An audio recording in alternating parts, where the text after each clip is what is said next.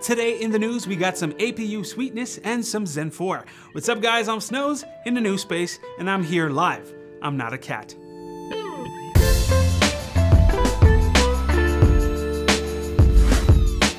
Let's get started with AMD.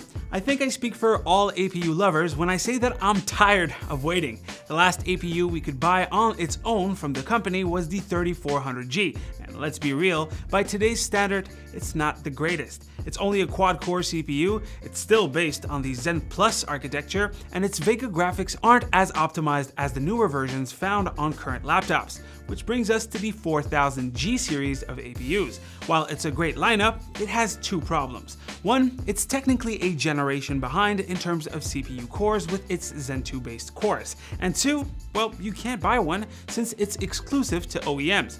And now we got our first sighting of the 5000G series with the 5750G. I know the name is blurred out, but the OP did confirm that it was a 5750G. While replying to people, he also revealed some specs for the APU. It's of course a Ryzen 7, so it gets 8 cores and 16 threads, and it would have a base clock of 3.8 GHz and can boost all the way up to 4.75 GHz on all cores. As for the graphics, it's still the same as the 4750G with 8 Vega CUs, but we don't have any kind of clock speed information. But that's not why the CPU is great. Just like the 4000G series, it should be monolithic, which means it would cut down severely on the latency and allow for higher Infinity Fabric clocks. According to the OP, some engineering samples can be overclocked all the way up to 2500 MHz on the Infinity Fabric, while his sample came stock at 2200 MHz.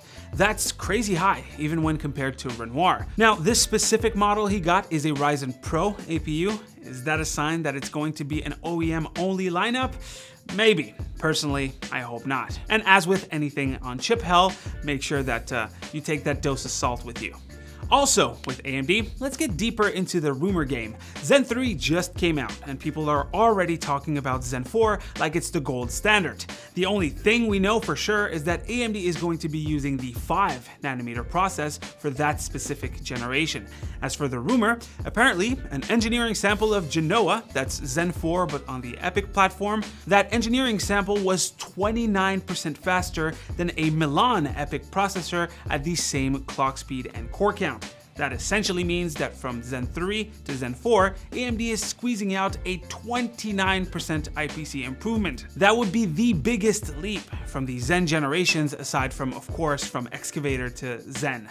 As is, we don't know when AMD will announce it, but with Milan having just made an appearance in January and the release of Zen 3 late last year, I don't expect AMD to come out with something until early 2022. By the way, if you've heard a rumor about a 40% increase in performance about Zen 4, know that this was just the author's prediction and not based on the information that he gathered, that he leaked.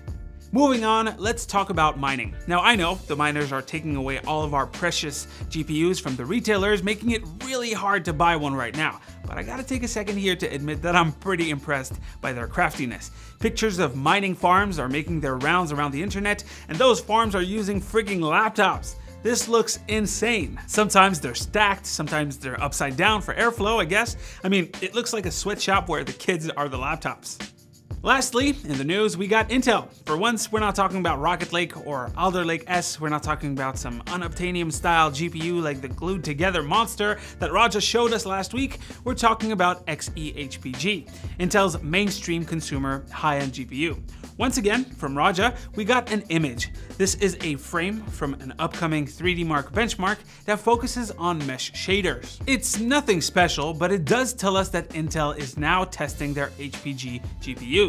Oh, and in case you don't understand why in the intro there was a cat face filter, check out the link of the day down below. It's pretty hilarious. Anyways guys, that's pretty much it for the catch up. Hopefully you've enjoyed. Drop a like if you liked it, a comment if you want to talk about today's stories. As usual, you can click right here to see the latest video right here. Subscribe to the channel. Stay frosty my dudes, and I'll see you on the next one. Well, you'll get a tour of the facility, don't worry.